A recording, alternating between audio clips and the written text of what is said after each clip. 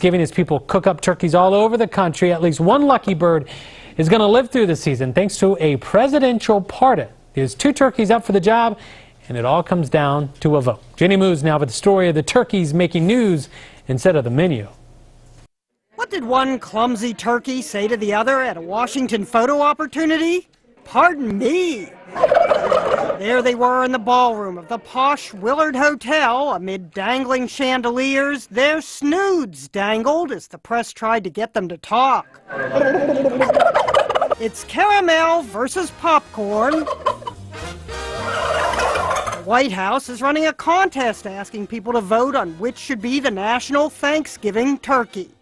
Some are comparing it to the Hunger Games. There's 24 of us, Gal. Only one comes out. But in this case, both come out alive, though only one gets the presidential pardon publicly. You are hereby pardoned. The other is an alternate.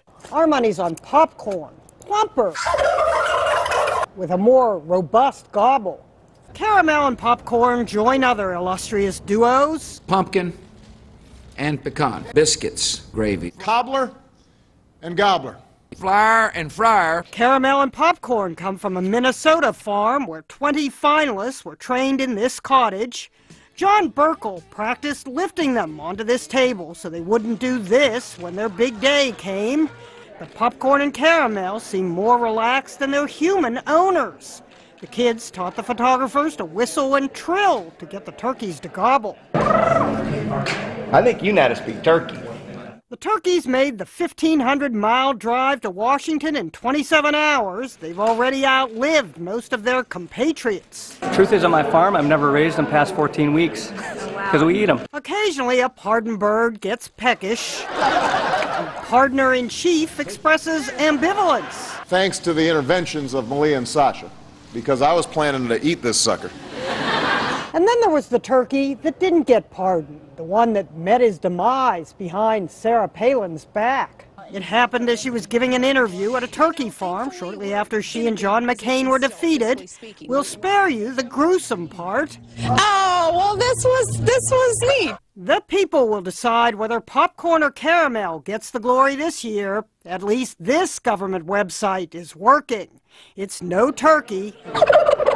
Jeannie Moos, New York. That's so great. Let me just make, yep, okay, no, all turkeys behind us are safe there. Can you gobble? No, I'm not going to do that. No. You do that. You do that very well. Although, I wonder, I'm not a huge fan of the names this year. Green bean. What? I'm not. That could be a good name for a turkey. No, I don't know where you're going with this. That could be a good name for a turkey. Yeah, Liston would make a good turkey. Liston likes that name right there. That's a Florida Turkey director. Liston right yeah, there. he likes turkey. All right, well, if you're heading out, it's getting colder out there. Yeah, grab the jacket. You know, Thanksgiving, everyone's like, thanks. It's going to be so nice.